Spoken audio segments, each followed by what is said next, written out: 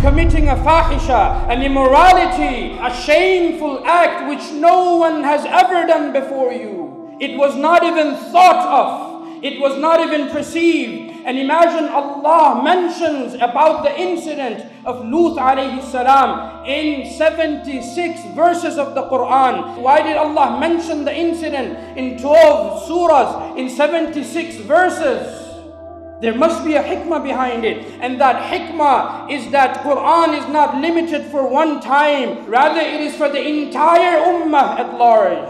And a time will come upon this ummah when people will be involved in these acts, and it is happening today. And because of which Allah subhanahu wa ta'ala revealed the ayat in the Quran 1400 years ago. So we need to take lessons from this, that Allah subhanahu wa ta'ala calls it al-fahisha. It's an immoral act.